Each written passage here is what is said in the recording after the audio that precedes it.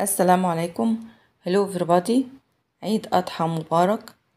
Our video today is about ureterovesical junction stone on ultrasound. Introduction. Ureterovesical junction or ureterovesical meatus may be obstructed by congenital causes such as primary megaureter and congenital stenosis of the distal ureter, and or non-congenital causes, among which are calculi. There is dilatation which is often limited to the ureter. This may involve the collecting system to varying degrees. Ureterovesical junction obstruction from any cause may also lead to increased intraureteric pressure. This and the back pressure lead to hydronephrosis with thinning of the renal parenchyma. There is associated stasis of urine. This stasis within dilated urinary tract causes recurrent infections. The combination of increased intraluminal pressure, stasis with repeated infections causes renal parenchyma scarring and an impairment of the renal function. This impaired renal function may be the cause of hindrance to normal growth and development in childhood. Ureterovesical junction stone on ultrasound. The abdominal pelvic scan in our case today showed an impacted echogenic oval structure casting a posterior shadow within the right ureterovesical junction.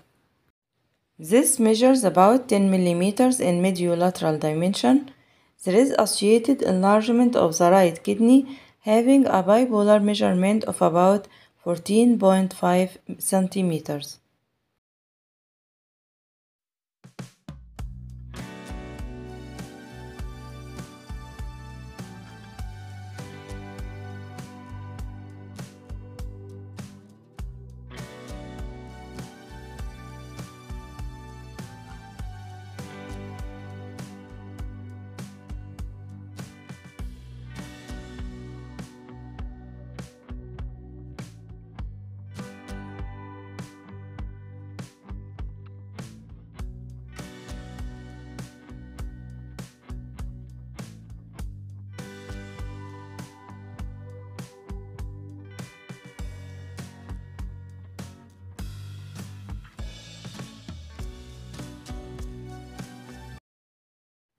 Here is also an excellent clip demonstrating twinkle artifact in the right distal ureter region, suggestive of an ureterovesical junction stone. Shadowing from the stone is not always prominent in this region, and twinkle artifact in color Doppler helps to make the diagnosis.